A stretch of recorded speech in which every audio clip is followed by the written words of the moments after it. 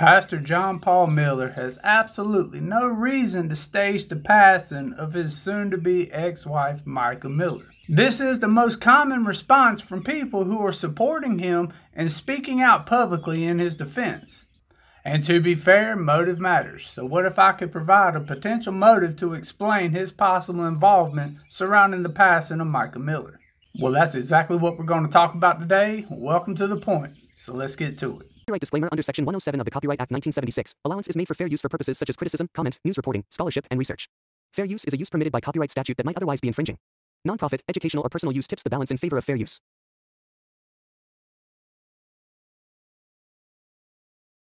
Now, I am assuming at this point we've all heard the phrase follow the money, or that money is the root of all evil.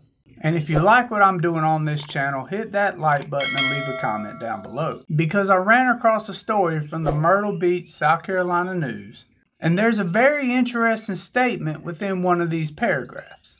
She was even sleeping couch to couch, terrified of him finding and committing her again.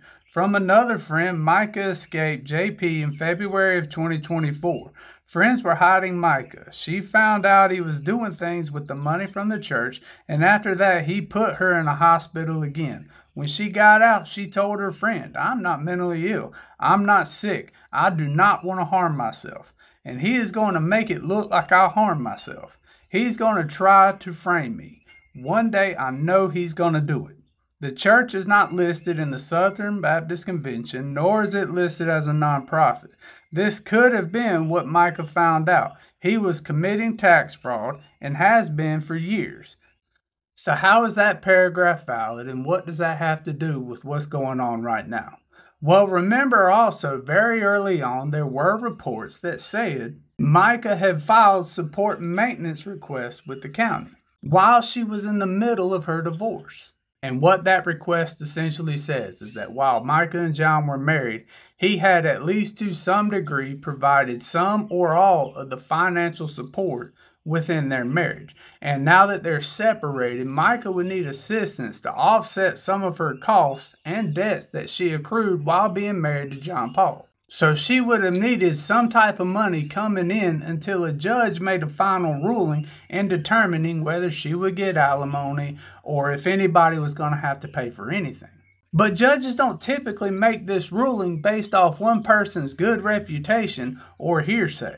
A judge is going to require that you provide your financial information to the court, which would ultimately mean that they're going to have to provide proof of their income, to include, in particular, bank statements. Now imagine that if John Paul was doing something shady with the church funds, what that would look like if that information came out in public record through this particular court hearing.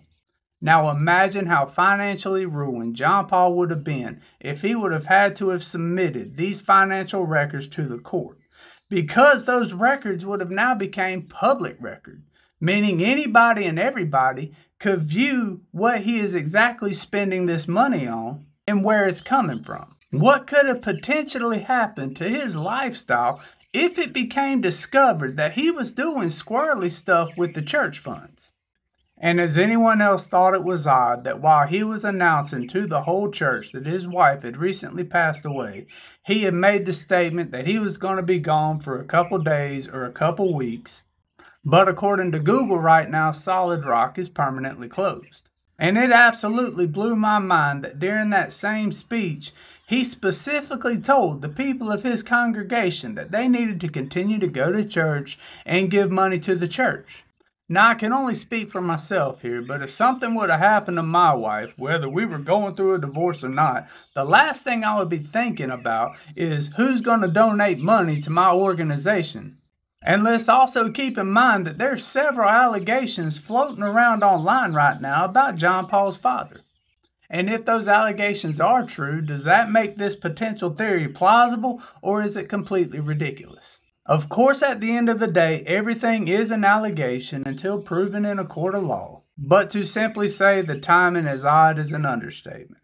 Like I've said multiple times, there's more information and more layers to discuss, and things are coming out faster than anybody can make a video on it. And if there's something in particular within this story you want me to talk about, let me know down in the comments below. Y'all be safe now.